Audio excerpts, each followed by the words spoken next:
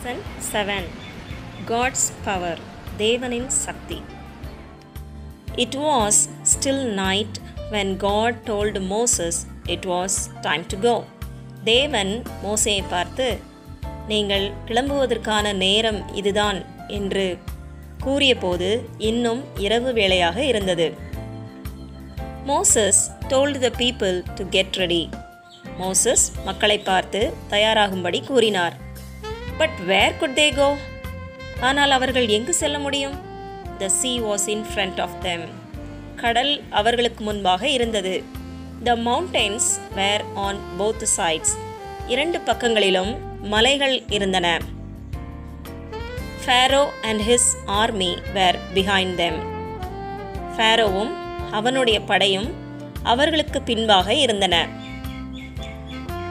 God told Moses, "Lift up your rod and put it out over the water."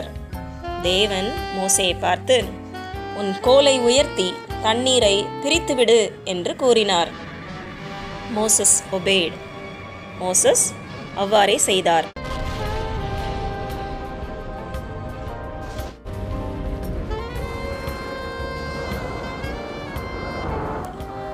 Right then a wind began to blow. அந்த நேரத்தில்தானே ஒரு காற்று வீச தொடங்கியது. It blew very hard. அது மிகவும் வன்மையாக வீசியது. The water in the Red Sea began to divide. அவர்களுக்கு முன்பாக இருந்த செங்கடலின் தண்ணீர் பிரிய தொடங்கியது. It piled up higher and higher on each side. அது இரண்டு பக்கங்களிலும் உயரே உயரே குவிந்து நின்றன. There was a road between the walls of water. தண்ணீர் சுவர்களின் நடுவிலே ஒரு சாலை இருந்தது. Go forward, Moses shouted. முன்னேறுங்கள் என்று மோசே முழக்கமிட்டார். The people and animals started to walk. மக்களும் விலங்குகளும் நடக்க ஆரம்பித்தனர். The great God of heaven loved them. பரலோகத்தின் மாபெரும் தேவன் அவர்களை நேசித்தார். He was saving them from Pharaoh and his army. அவர்தாமே இந்த மக்களை Pharaoh மற்றும் அவனுடைய சேனைகளிடமிருந்து காப்பாற்றிக் கொண்டிருந்தார். They kept going until they reached the other side. அவர்கள் அக்கரையை அடையும் வரையில் நடந்து கொண்டிருந்தார்கள்.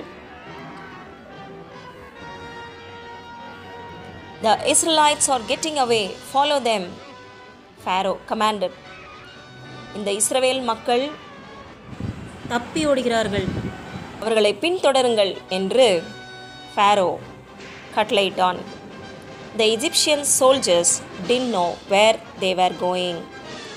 எகிப்திய படை வீரர்கள் தாங்கள் எங்கே சென்று கொண்டிருந்தார்கள் என்று அவர்களுக்கே தெரியவில்லை.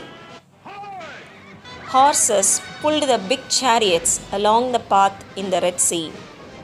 குதிரைகள் அந்த பெரிய ரதங்களை செங்கடலின் பாதைக்குள்ளாக இழுத்து சென்றிருந்தன. The soldiers saw the big walls of water on each side of them. படை வீரர்கள் தங்களின் இரு பக்கங்களிலும் இருந்த தண்ணீர் சுவர்களை பார்த்தார்கள். The wheels of the big chariots were beginning to sink in the sand. பெரிய ரதங்களின் சக்கரங்கள் மணலில் மூழ்கத் தொடங்கின. Pharaoh's army was very frightened. Pharaohவின் படை மிகவும் அஞ்சி நடுங்கின. God looked down sadly at Pharaoh and his soldiers. தேவன் Pharaohவையும் அவனுடைய படை வீரர்களையும் மிகவும் வருத்தமாக பார்த்தார். He had tried to help them know that he was a true God. அவரே உண்மையான தேவன் என்பதை அவர்கள் அறிந்து கொள்ள உதவிட அவர் முயற்சித்தார். He wanted them to love him, but they would not. அவர்கள் அவரை நேசிக்க வேண்டும் என விரும்பினார், ஆனால் அவர்கள் அவ்வாறு செய்யவில்லை. Put out your rod, God told Moses. தேவன் மோசேயை பார்த்து உன் கோலை உயர்த்து என்று கூறினார். Moses obeyed, and the waters of the Red Sea came crashing down on Pharaoh and his army. Moses அவ்வாறே கீழ்ப்படிந்து செய்தபோது செங்கடலின் தண்ணீர்கள் ஃபாரோ மற்றும் அவனுடைய சேனைகளின் மீது பாய்ந்து வந்தது. Not one of God's people was hurt or lost. தேவனுடைய மக்களில் ஒருவர் கூட காயப்படவோ அல்லது தொலைந்து போகவோ இல்லை. They all stood safe on the other shore. அவர்கள் அனைவரும் அக்கரையில் பத்திரமாக நின்றனர். Moses and the men sang a song of thanks and praise to the great God of heaven. Moses மற்றும் மற்ற மனிதர்கள் அனைவரும் பரலோகத்தின் மாபெரும் தேவனுக்கு நன்றிகளையும் புகழையும் பாமாலைகளாக செலுத்தினர். My dear children, don't look back, keep moving, trust in your God. அன்பு குழந்தைகளே, பின்னிட்டு பார்க்காமல் உங்கள் தேவனில் நம்பிக்கை கொண்டு முன்னேறி செல்லுங்கள்.